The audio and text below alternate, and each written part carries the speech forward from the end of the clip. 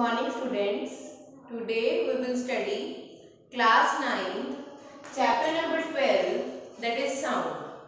As in previous lecture, we had studied about what are the means against the production of sound and how sound propagates. So in today's lecture, we will discuss about the waves which are associated with the sounds as longitudinal wave and transverse wave. So as in previous lecture, we had studied the propagation of waves, how sound propagates in the form of compression and rarefaction. In today's lecture, I will give you the experiment regarding the how the sound need a medium to travel. So firstly, the sound needs a medium to travel. So that's why sound is called mechanical wave. So why sound is called mechanical wave? Because it needs a medium to travel. Next, what type of mediums are there? It may be in three states of matter like solid, liquid, gas, like air, water, steam. As in steel, the propagation of sound is more. In water, the propagation of sound is less than steel. In air, the propagation of sound is least. So as we can say that as the interaction between the particles decreases, the propagation also decreases. So one thing more, the sound cannot travel through vacuum. Vacuum means there is no air in the space. If the object or the particle in which the sound is moving has no air, that is called vacuum. So here that is called vacuum. So we can say that sound cannot travel. No air, no propagation of sound takes place. So here is the experiment which is showing the sound need a medium to travel. Take an electronic bell and suspend it in the bell jar. The bell jar it is an airtight container which is tightened with the help of cork. Through this, there are the switch and the electronic connections are there which are connected to the electric bell. So just suspended the electric bell in the electric bell jar, and this bell jar is connected to the vacuum pump. As the switch is on, the electronic bell produces a sound which is very loud.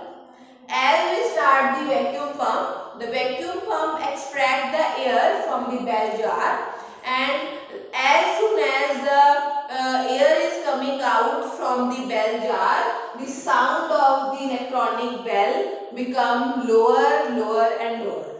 So as the vacuum pump extracts all the air particles from the bell jar, the sound of the electronic bell becomes feeble, or it becomes very slow, or after a few interval of time, the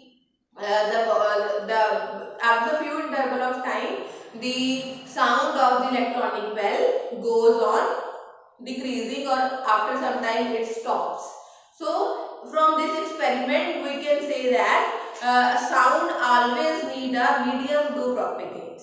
As due to the vacuum pump, all the air is coming out. So that's why it is not easy to hear the sound of the electronic bell.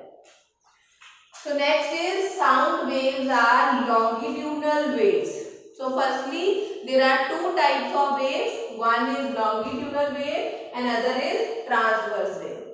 So the longitudinal waves are those waves in which the particle of the air or the particle of the sound moves along the direction of propagation, which means as the light moves, the particles vibrate or oscillate along in this direction. So particle oscillates to and fro, back and forth, but do not move from its position. They are just move along the direction of propagation. Where the sound moves, particles are oscillate along this direction. So that's why sound wave is called longitudinal wave, because sound waves particles are oscillate to and fro, back and forth along the propagation. Next is transverse waves. So transverse waves are those waves in which particle moves up and down, or we can say that particles are moving perpendicular to the propagation of waves. So light is transverse wave, but it is not mechanical wave because it doesn't need a medium. So particle does not oscillate in light waves. So one more example to showing the transverse wave. As you throw a pebble in the water, you see these types of waves are coming out there. So as these types of waves are coming out, you can see waves are coming out. You can see this type of wave is called transverse wave. So here in this chapter we have studied about the sound need a medium to travel and what are longitudinal and transverse wave. So why sound waves are not transverse wave? Because its particles do not move perpendicular to the direction of propagation of wave. Light wave is not mechanical wave because it does not need a particle or medium to travel. It need a medium to travel, but the particles do not oscillate about their mean position. So here we had completed the longitudinal and transverse wave. Thank you.